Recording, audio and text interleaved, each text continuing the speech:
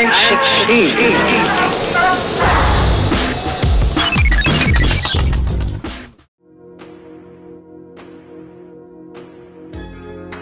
Broadly speaking, I think that the notion of keeping kosher is a deeply, deeply, deeply ethical tradition.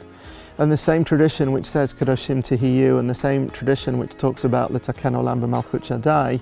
And that conversation about food, for 3,000 years, we've been heir to a tradition of Kashrut.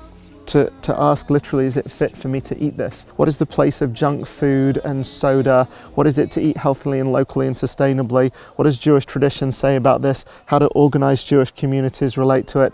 That's an incredibly rich conversation.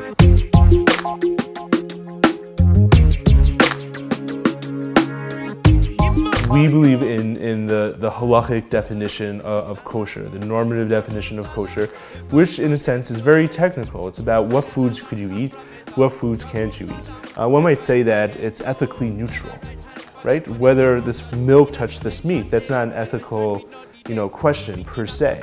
So we don't wish to redefine what kashrut is, but it is in the sense that kosher is sort of a byword for what is right and what is good, right? It's kasher as well as kosher.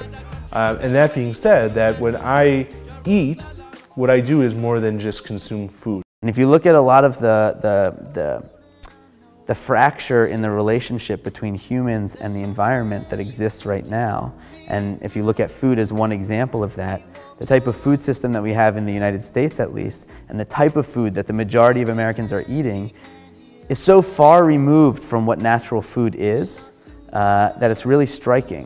And because we've lost that connection, you can go to the store and you can buy food that is highly processed, where the ingredients were grown on industrial farms, and they'll paint a picture on the package of an old-looking farm with a barn and a nice cow grazing in the field. But that's not at all the reality of where that food's coming from.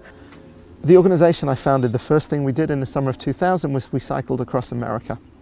And at one point we found ourselves 50 miles from Postville, Iowa, the largest kosher slaughterhouse in North America. The kosher slaughterhouse that was closed down by federal authorities for a whole series of infractions 8 years later. And we phoned them up and said, can we have a look around? And they said, sure. And we went in and we saw a cow being shechted, and we saw a whole series of turkeys being shechted. And I can tell you that 5 people went in that day, and of those 5 people, 2 became vegan and are still vegetarian 11 years later. And although I personally believe that the underpinnings of Kashrut connect deeply to ethics, that kosher slaughterhouse, for example, was not deeply and completely ethical in a number of respects. And so each generation tries to inherit Jewish tradition.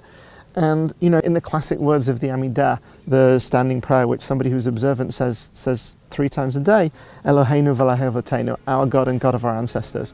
Why does it say that? Surely, nominally, we believe in one God.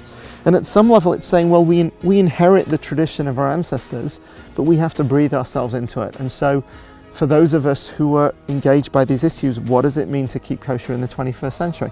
That's become a really exciting topic. Having a meal is broader than just eating.